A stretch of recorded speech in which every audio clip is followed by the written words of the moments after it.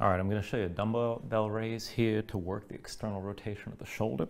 Now, what you're going to need is a setup basically where you can sit down and set one foot. You can bring the knee up and set your elbow inside the knee. Now, you want to keep your arm at about 90 degrees, and there's going to be some play with this. It's going to depend on where you can bring your leg. Maybe sit all the way down on the floor and keep things set, but keep this all engaged. And then try to keep the arm bent at 90 degrees like this.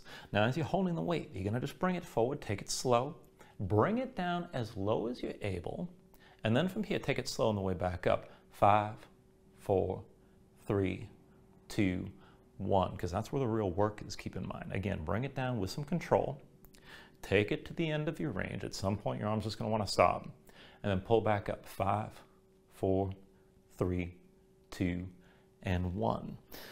Now you take it back and forth like that, keep it controlled on the way back up, nothing too crazy about this, and use a weight that you can actually control, keep in mind, all right?